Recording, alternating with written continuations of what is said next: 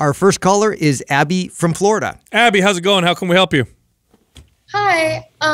So just to give you some background, I'm a 5'5" female, currently around 98 pounds, and the last time I checked, I was about 8% body fat. Whoa. Currently, I have a workout program from a trainer 3 times a week, and my split for these 4 weeks at the moment is 1 upper, 1 lower, and 1 full body day. And right now, I usually get about 20,000 to 30,000 steps each day. And on the other 4 days I don't work out with my trainer, I'll run or walk on average anywhere from 10 to 13 miles and sometimes throw in another full body day on my own on the weekend. Steady state cardio helps me with my anxiety, but I tend to push myself too hard and some days end up running a half marathon just because I want to see if I can. I'm eating around 1,900 calories a day with 120 grams of protein, and the rest usually breaks down to about 50 fat and around 250 carb, and I take 1 or 2 untracked meals a week. I'm a recent college graduate and I'm applying to medical school for fall of 2022. So for the gap year, I'm starting a part-time job next week as an Anytime Fitness membership experience manager. And on top of that, I also volunteer at the hospital. I know all this exercise isn't sustainable, especially when I'm going to be start working over 30 hours a week starting next week, but I don't really know where to go from here. I recently just finished playing Division II college soccer, and I'm not sure how to train for lifestyle instead of performance, and I'm scared of suddenly gaining a lot of fat from drastically reducing my cardio all at once. I was advised by the trainers at school that my body fat's at an unhealthy level and my cycle's often irregular. I just want to look and feel good and be strong and not ruin my metabolism, but I don't really know how to achieve that. So my question to you is, how do I transition away from so much cardio and implement a more sustainable workout plan / how should I adjust my macros to reflect less activity? Yeah, no, first I off, have a great personality, and I also like long walks at the beach. Yeah. I do. I just want to add that too. First off, thank you so much for calling in, asking us a question like this. So can I ask you some personal questions if you don't mind? Yeah, sure. Okay. Do you have you ever dealt with any eating issues, orthorexia, or anything else, or would you say that you might have a tendency towards that? No, definitely. I grew up eating really healthy because my mom's a personal trainer too. So I think when I came to college, I was so scared of gaining that freshman 15 that I was I'm only going to eat super healthy. And I know probably the first 2 years of college, I was really restrictive, and I think I've gotten a little bit better about that. But yeah, definitely tendency towards orthorexia. Okay. Yeah. So, and you're also a medical school student, and in my experience, people who tend to be high achievers tend to self-medicate when they're stressed out with more work and more accomplishment. So some people turn to drugs, other people turn to alcohol. Overachievers tend to turn to challenges, physical challenges, or more studying or more volunteering. Would you consider yourself somebody that would fit in the type A personality type category? Yeah, 100%. Okay. So I'm going to give you some advice, what I think you should do, and then I'll answer your question. So this is totally, you could take my advice. It's totally up to you. Again, I do want to thank you for calling in because, putting yourself out there is a real tough thing to do. So your body fat is too low. It's too low for a female. If you haven't already caused yourself hormonal issues, she already is. She's already had irregular months already with her period. Yeah, so you're causing yourself some issues now. A lot of these can be long lasting. You can also cause yourself bone mineral issues. You can cause metabolism issues, other health issues. But I don't think you should focus on those things or running away from those things, because if anything, those are going to drive you in the same direction that you're currently going. So what I'm going to recommend is this. I'm going to recommend that you don't observe body fat, don't observe weight. I would definitely take away any type of intense exercise. Strength training is perfectly fine. 3 days a week, perfectly fine. Getting stronger, it's actually great. Focus on getting stronger. And I would recommend that you focus on how you feel and also being with your feelings. Sometimes people have anxiety or stress, and rather than sitting with those feelings, they tend to distract themselves with lots of activity and lots of different things. You're doing a lot. You're doing more than 3 people should be able to do just for yourself. And you're probably going to crash and burn if you haven't already. So I would scale everything way back. 3 days a week of resistance training. Don't weigh yourself, because here's what's going to happen. You're going to gain muscle. You're going to gain body fat. You should gain body fat. As a female, your body fat should at least be twice as high as it is now. So you said 8%. You should be at least 16 is really lean. You should be at least 16%. And so your weight's going to go up, and it's going to freak you out when you weigh yourself and you see that. So avoid the scale, avoid those things. And then if you really want to take it a step further, I really recommend that you work with a therapist who's worked with situations like this once a week or even twice a month, and just give them feedback. Hey, here's what I'm doing. Here's my nutrition. What do you think?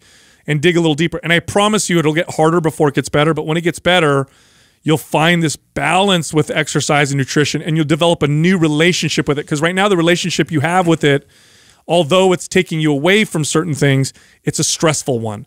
And that is definitely not sustainable. I think you've identified that the not sustainable part. So that's my advice. Now, to answer what you said, I would slowly just scale things down. If you don't want to go that far, just eliminate the running. Just start with that. Just cut the running out and keep everything else, and increase your calories by at least 600 calories a day. That's where I would start if you just want to start slowly. Are you going to leave anything for Justin and I? No, you want I went crazy. I'm going to eat the whole burrito here. Yeah.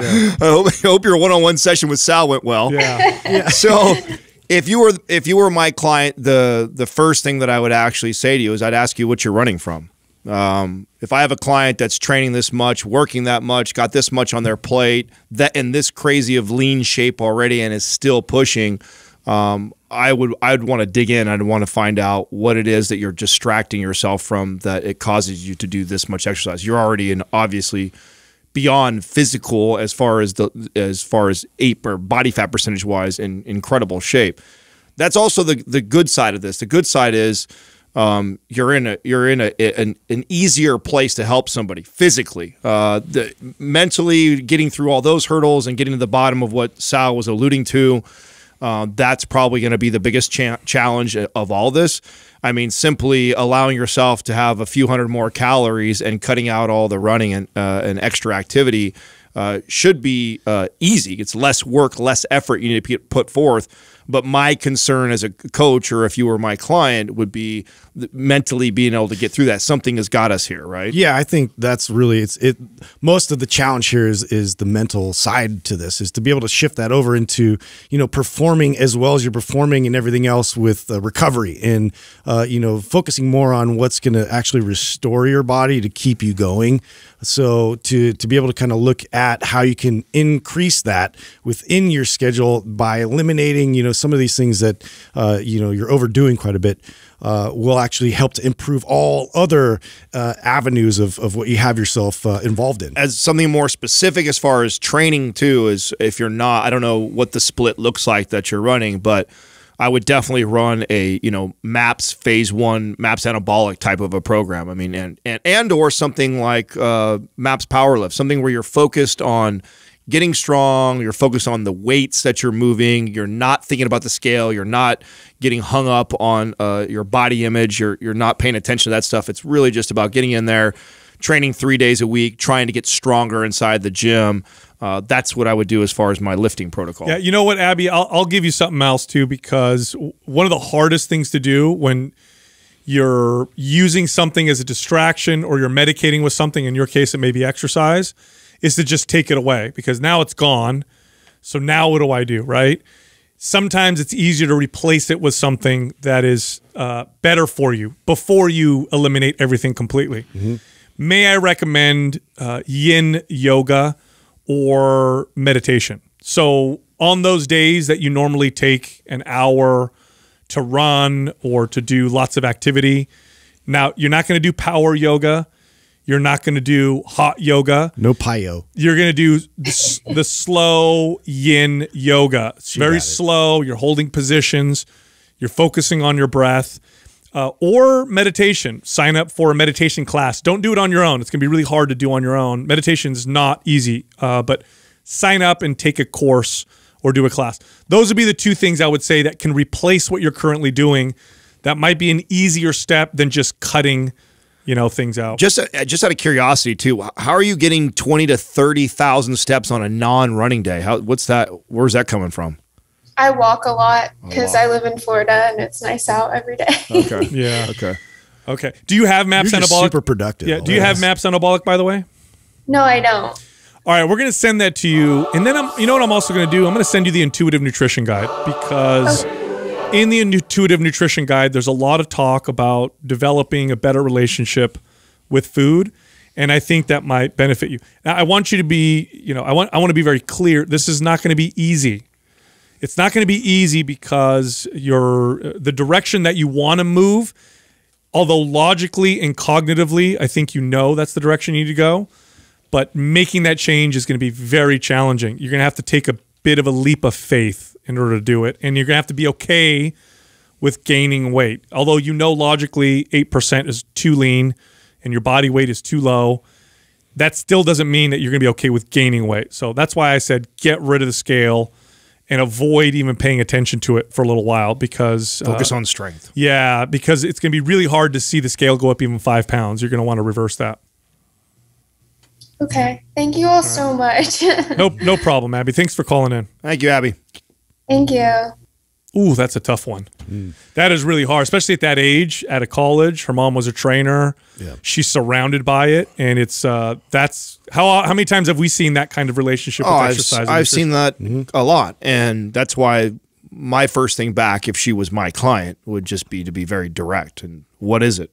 What else is going on that we are trying to avoid thinking about that you need to do 30,000 steps on what you would consider an off day, and then on days when you're running, you're doing 10 to 13 miles, and then on the other days, marathon when you feel like it, or half marathon. Yeah, and then on top of that, getting ready for med school and working. I mean, that's just obviously trying to stay distracted. I have no idea what from, but that's where the real thing. It's so funny. We're talking about, she wants to know about macros and food and what my exercise program, but the truth is it has nothing to do with that. Yeah. There's something else going on that's what you have to get to the bottom of. You get to the bottom of that, and those other things fall into place. If you get hung up on, and even our advice, macros, focus on strength, cut back, still that's the wrong focus. I mean, maybe it's better direction than the current direction she's going, but the real answer lies in figuring out what is it that you're trying to avoid thinking about. Yeah. Well, she's killing it on a lot of different levels, but it's just too much. Like the sustainability and longevity for all these different activities and pursuits. It's just, it's going to hit to a heading point, which it already is. Oh, yeah. It damages your organs. You start to see osteopenia in young women, especially 98 pounds at 5'5", 8% body fat. You'll start to see that. Obviously, hormones are going to be thrown off. But here's the light of that. The good side of that is she obviously has the ability to focus and be ambitious. Right. And so if she can figure this out. Yeah, discipline won't be the problem. Oh, yeah. If she could figure this out, she's got a lot of success ahead of her. If she doesn't, it's going to be very, very challenging. I find it interesting. She's got she's a trainer for a mom. Her mom's a trainer. I wonder how long. We should have asked how long that was. I wonder, and this is totally speculating. It could be totally wrong right here, right? But, I could see a kid, I could see my kid being this way if maybe my son was born when I was in my early 20s and I was infatuated with, building a body, and it was all about body fat percentage. Totally. And I was constantly looking at image of myself, and I always had this, imagine being a young kid who you look up to mom and dad so much, and this is what you see is what they focus on is I used to train a psychologist who said that, because we talked about this, about children developing eating issues and body image issues, and she said, now there's the obvious causes where the parent says something to the kid, don't eat that, you'll get fat, but she said what's more common is not that. It's not that the parent says something to the kid, it's how the parent talks about themselves. Yeah. Like, oh, I can't eat that, honey, I'm going to get fat. Or, oh, I don't look good in this bikini. And then the daughter or the son hears mom or dad say that about themselves, and then they internalize it.